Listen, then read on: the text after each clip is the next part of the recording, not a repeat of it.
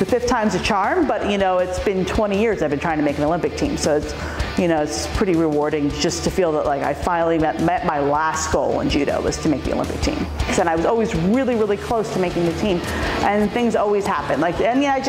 Sometimes I wasn't good enough, sometimes I got hurt, sometimes there were just, political complications. Nina Cutro-Kelly is making history. So I suspected that I might be the oldest person, oldest American to ever make a judo Olympic team, but we actually had to calculate it down to the day, because a woman in 2004, she was 20 days younger than me when she fought in the Olympics. So people have gotten close, but I'm officially the oldest American that ever fought in the Olympics for judo. It's a sport that came natural to Nina as a child who needed this competitive outlet.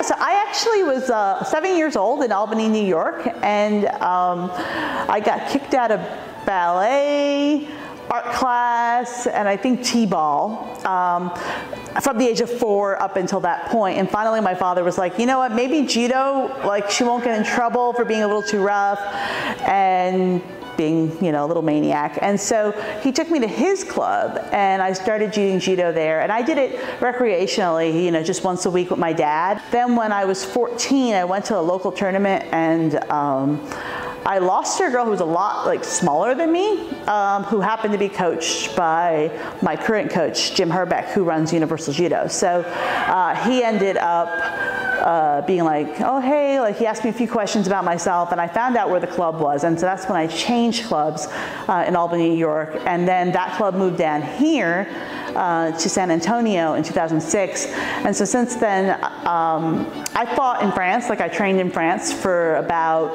8 years, but my home base has been San Antonio since 2006. 20 years of training and patience, so surely Nina was not going to let the pandemic stop her training.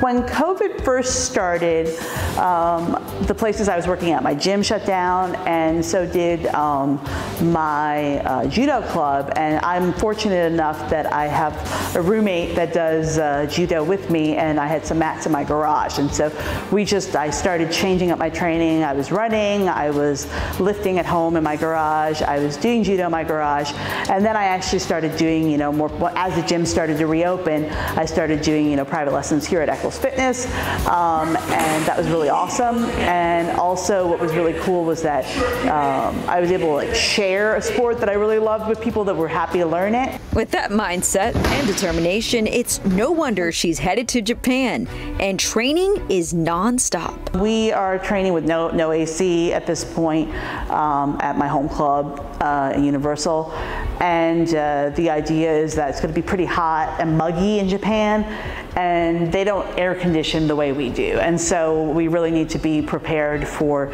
it to be hot and muggy, which is not the worst. It could be really cold, which would be worse for me, but we definitely have to be prepared for heat and humidity. The weather is one factor to consider, but Nina's weight class brings other challenges. Judo has 7 weight classes for women and 7 for men. The unique part of my weight class is that it's unlimited. So the weight class under me stops at 172 pounds. The weight class under that stops at 154 pounds. Mine is over 172 pounds, unlimited. And so, I might weigh 210 pounds or something like that, but I could fight a girl who weighs 410 pounds, and this has happened. Okay, so it becomes a very different game strategically and technically, because you're half the size of somebody at some point. Now it's time to put all that training to the test. A sport that lit a fire in Nina as a child is now something she gets to share with the world.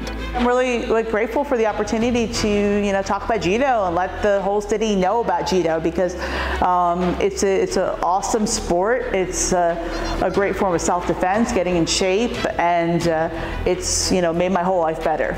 For KSAT Live, I'm Tobias.